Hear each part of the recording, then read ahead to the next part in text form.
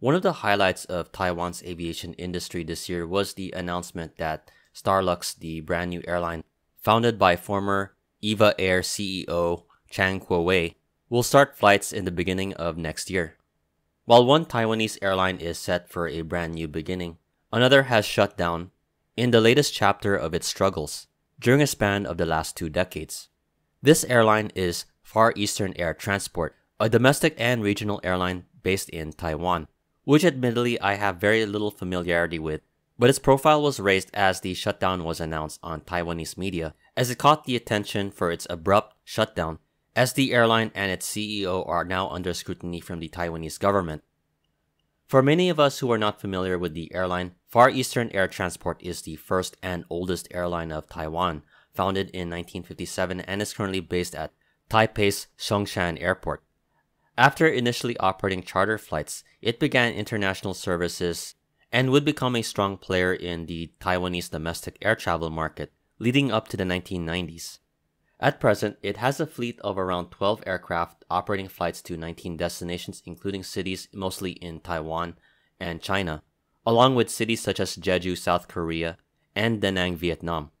The airline's current fleet consists of ATR-72 turboprop aircraft and MD-82 and 83 aircraft. After its prime period of domestic travel, in the 1990s and 2000s saw more competition and the opening of Taiwan's on-island high-speed rail service, which cut into the domestic air travel demand of Taiwanese airlines. And it was during this time by the mid-2000s that the airline was experiencing some financial difficulties. After failing to pay a loan to IATA, the airline entered into its first bankruptcy in 2008, and the airline would shut down during that time. Now, you would think this would be the end of the story, but operations would resume in 2011 after a nearly 3-year hiatus. But with its struggles still lingering, the airline again made its shutdown recently in December of 2019, affecting over 3,000 passengers, who mostly booked through agencies, and according to some reports, over 27,000 tickets have been refunded. Because of the abrupt nature of the shutdown, the airline appeared to have violated Taiwan's law requiring companies to report a mass layoff, such as in this case, at a minimum of 60 days before the actual event. Now in the press, the CEO of the airline, Chang Kang-wei, has reportedly stated that the airline is seeking funding for the airline to resume services, though as of now no confirmation of any reception of funds has been made in the press. This second shutdown of Far Eastern Transport within the last 2 decades comes as other airlines have come and gone in 2019, with many, including myself, predicting that Hong Kong Airlines could end in the same fate before the year's end, though this one admittedly caught me by surprise.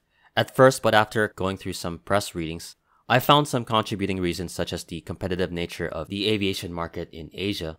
But this is further exacerbated by the small size of Taiwan relatively compared to the other countries in Asia, with a land size of just over 36,000 square kilometers.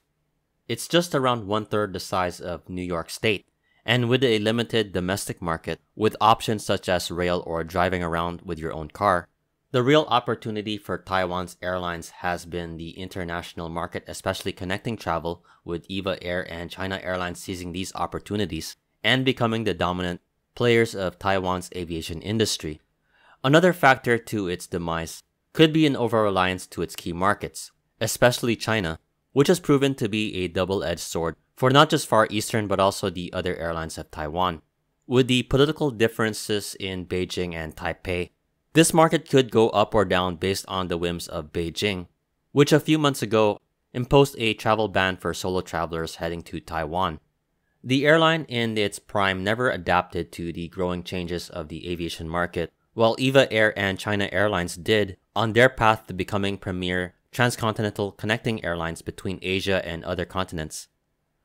Lastly, while the financial situation has been mentioned, the other factor to Far Eastern's demise has been the deteriorating reputation of safety for the airline, as Taiwan's Civil Aviation Authority has recorded 31 violations of safety standards by the airline, leading the Taiwanese government to impose flight hour restrictions, limiting the services and crippling the ability for the airline to expand. And this was enforced in May of this year, when it had to cut flights from Taipei to Da Nang in Vietnam and both Puerto Princesa and Calibo in the Philippines.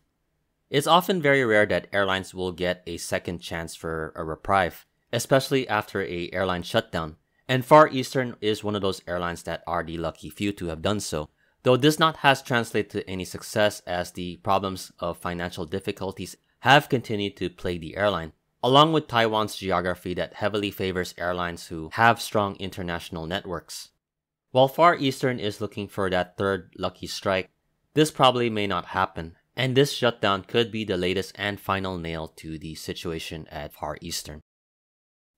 Thank you for watching. This has been another edition of Flights in Asia, highlighting the news and updates from the aviation and travel scene from the Asia Pacific. If you like this video, please like, comment, share, and subscribe. Once again, thank you for watching and have a great day.